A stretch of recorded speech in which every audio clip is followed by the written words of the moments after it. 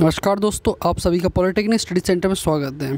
दोस्तों आज हम लॉगरिथम चैप्टर के क्वेश्चन की प्रैक्टिस चल रही है और दोस्तों ये पार्ट सेकंड है। इससे पहले पार्ट 1 बना चुके हैं दोस्तों, तो ज़रूर देखें आप अभी तक आपने नहीं देखे, और लॉगरिथम की फुल चैप्टर की वीडियो ज़रूर देखें। तो चलिए दोस्तों स्टार्ट करते हैं पार्ट 2 लॉगरिथम की क्वेश्चन की प्रैक्टिस का।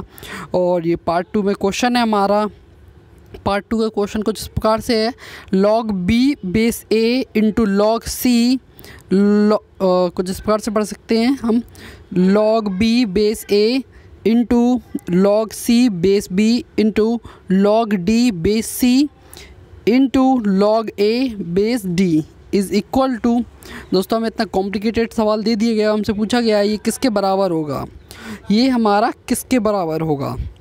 तो दोस्तों इसे कुछ इस प्रकार से सॉल्व करना होता है। आपको कुछ प्रॉपर्टी बता दें पहले कि अगर आपको log m और बेस n दिया है तो आप कुछ इस प्रकार से इसे लिख सकते हैं।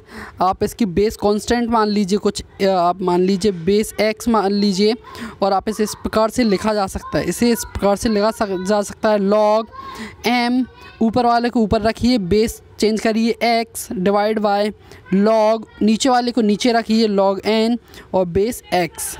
तो दोस्तों ये इसके बराबर होता है। ये इसे इस प्रकार से लिखा जा सकता है। बेस में आप कुछ भी रखिए पर दोनों में सेम रखिए। तो दोस्तों आप इसे इस प्रकार से कन्वर्ट कर सकते हैं कि ऊपर वाले m को ऊपर रखना है और बेस को नीचे ही रखना है।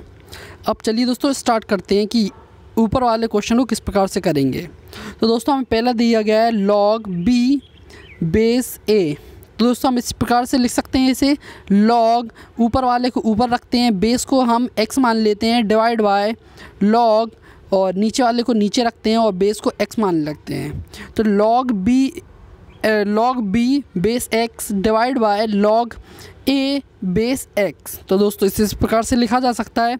इसी प्रकार से ये तीनों मतलब log c बेस b को लिख सकते हैं हम, log c बेस b को लिख सकते हैं हम log c base x divide by log b base x। तो दोस्तों इस प्रकार से लिखा जा सकता है।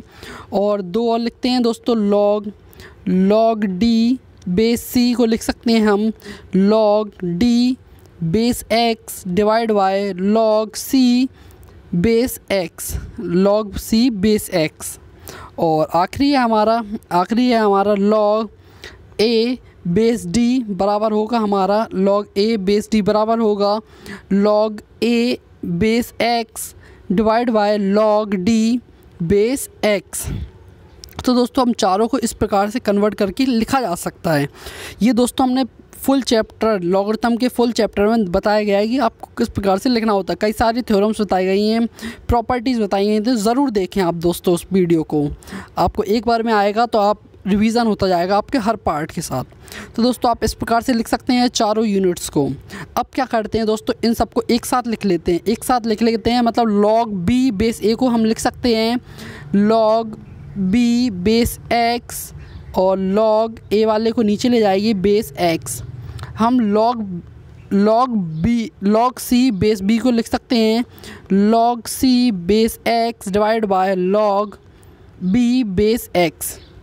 हम log d बेस c को लिख सकते हैं log d base x divide by log c base x। और आखिरी log a बेस d को लिख सकते हैं हम log a base x divide by log d base x। तो दोस्तों इस प्रकार से इन सब को लिखा जा सकता है। अब कुछ नहीं करना है दोस्तों, हमें कुछ नहीं करना है, कैंसिल लिखते जाइए। आप देखिए, सबसे पहले देखिए आप कि ब्लू कलर ले लेते हैं। सबसे पहले देखिए आप log b बेस x कहाँ है, तो ये दोस्तों आप देख सकते हैं log b बेस x, इससे ये कैंसिल हो जाएगा। आप देख सकते हैं log a बेस x, तो दोस्तों log a बेस x ये है, तो इससे ये दोस्तों ये कैंसिल हो जाएगा। log c बेस x कहाँ है आपका, log c बेस x आपका यहाँ पर है, तो ये कैंसिल हो जाएगा।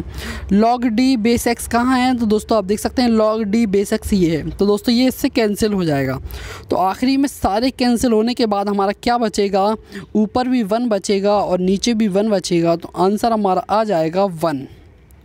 तो दोस्तों आंसर आ चुका है हमारा 1। तो दोस्तों आपको इस प्रकार से थ्योरम्स का यूज़ करना है, प्रॉपर्टीज़ का यूज़ करना है बड़ी सावधानी से। तो दोस्तों आप देख सकते हैं हमारा आंसर आ चुका है 1। जहाँ क्वेश्चन कितना कॉम्प्लिकेटेड था अब वहीं पर कितना सरल हो चुका है। तो दोस्तों आप देख सकते हैं ऑप्शन हमें कौन सा टिक लगाना है, हमारा आंसर है 1। तो दोस्तों आप देख सकते हैं ऑप्शन नंबर A 2 आपको पता है ये गलत है। ऑप्शन नंबर B 3 ये भी गलत है दोस्तों। और ऑप्शन नंबर D 4 ये भी गलत है। और दिए गया option number C is the right answer of the question कि log B base A into log C base B into log D base C into log A base D का हमारा आंसर होगा 1।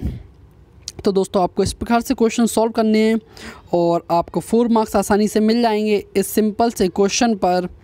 और धन्यवाद दोस्तों पूरी वीडियो देखने के लिए। पार्ट 2 था, इससे पहले आपने पार्ट 1 देखा और अब आएगा दोस्तों आपके लिए पार्ट 3। और आपने अभी तक फुल चैप्टर की वीडियो नहीं देखी लॉगरिथम की तो ज़रूर देखें। धन्यवाद दोस्तों पूरी वीडियो देखने के लिए। जय हिंद, जय भारत।